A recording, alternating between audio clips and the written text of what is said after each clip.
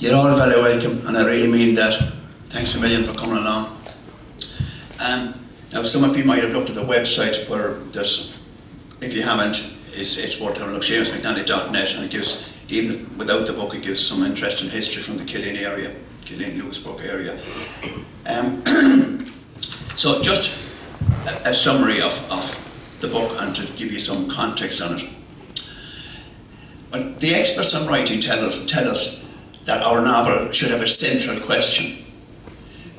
This is the question I asked, and it's on the back of the cover of The Heart of the West. How did a country that lost millions to starvation and immigration rise from its knees to win a war of independence against the might of the British Empire within 60 years? Our famous poet, William Butler Yeats, said, "The history of a nation is not in parliaments and battlefields, but in what people say to each other on fair days and high days, and in how they farm and quarrel and go on pilgrimage." I've taken the poet at his word and built my story around the lives of ordinary people. It's no coincidence that the main characters are women. Three very interesting historical facts from my native area of Killeen combine and intersect and interact to form the background to my historical novel. First, and most personal, when my great-grandmother died in 1956 at 108 years of age, she was the last survivor of the family. It was only months before I was born. This knowledge focused my thinking into realising how relatively recent the Gorta Mór, the Great Hunger, occurred. The Colony Road runs beside my home place, still called the Colony Road, and leads to the site of the Protestant colony, set up during famine times to provide not just soup, but housing and land to people prepared to convert to the established Protestant church.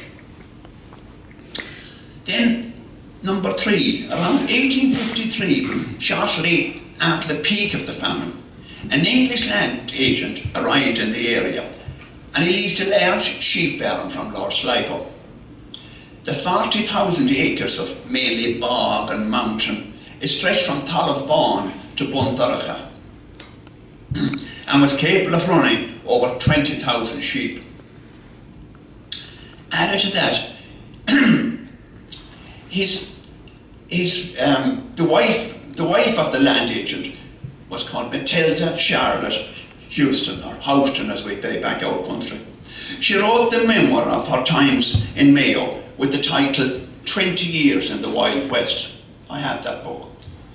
And it was every bit as prejudiced and bigoted as the title suggests, but it was of great importance to my work. They say, the victor writes the history and the vanquished writes the songs. So I felt it was fitting to punctuate the readings of my launch with some of our classic ballads of hardship and immigration. I'm blessed to have some of our finest exponents of the ballad tradition joining me with their enthusiasm and talent this evening.